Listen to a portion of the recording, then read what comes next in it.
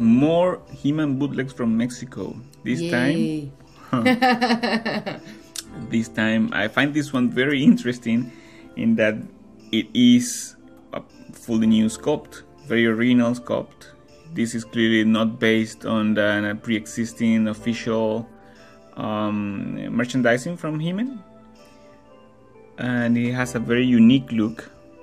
The face looks so different. He looks very young. He looks like an anime. Yeah, he-boy. I think they kind of tried to make it a bit anime, a bit Dragon Ball. You can tell that the eyes were not originally intended to be this big. It's more like the paint goes over the sculpt. You can see that a little bit. And the eyebrows weird, huh? Yeah, huh? Like there's more sculpting than what they painted for the eyebrow. And also some hair is not painted there.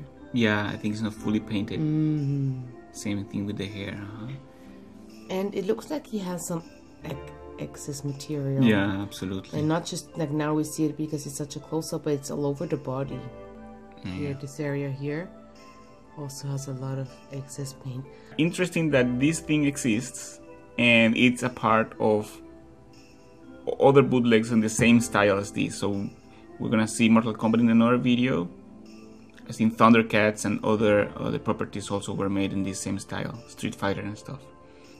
Now, one thing is that these guys smell way strong, way too strong.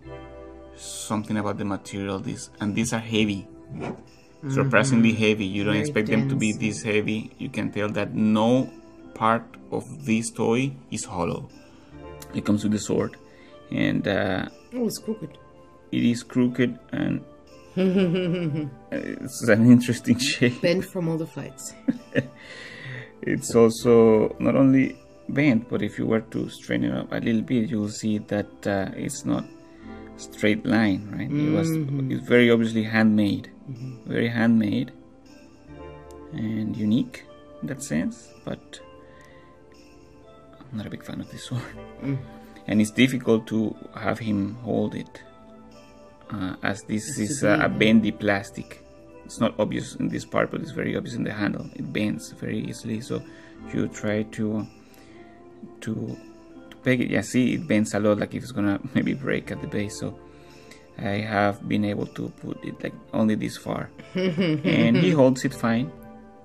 But anyways, I have found that if you have these two elements together in a bag, this paint is gonna rub badly all over it. So you can see silver paint here and in other parts, and that's because I stored it together, and that was a mistake. You can see some silver paint all over. I can see that.